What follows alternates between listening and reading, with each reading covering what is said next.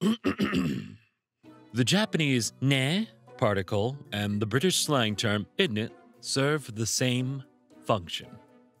Standard English. It's cold, isn't it? Japanese. Samui desu ne. British. Wow, it's fucking freezing, isn't it? Kawaii desu, in it, bruv. I have to do everything around here. You know, I hate this, because I did Japanese for like a year, and this explains the uses of the ne particle way better than my teachers ever did. It took me ages to comprehend what this post makes abundantly clear. My teachers, it's like a little rise at the end of a sentence to show you that you're seeking a response while not warranting the ka particle, which would make it a proper question. Okay, I guess that. This post, it's like saying isn't it?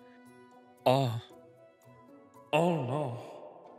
Fun fact, as far as I know, ne was inherited from the Portuguese settler priest that stayed in Japan in the 16th century. It comes from ne, which the contraction of nae, isn't it? It's literally, isn't it? Oh, so like in Canadian. Unbabbles your tower.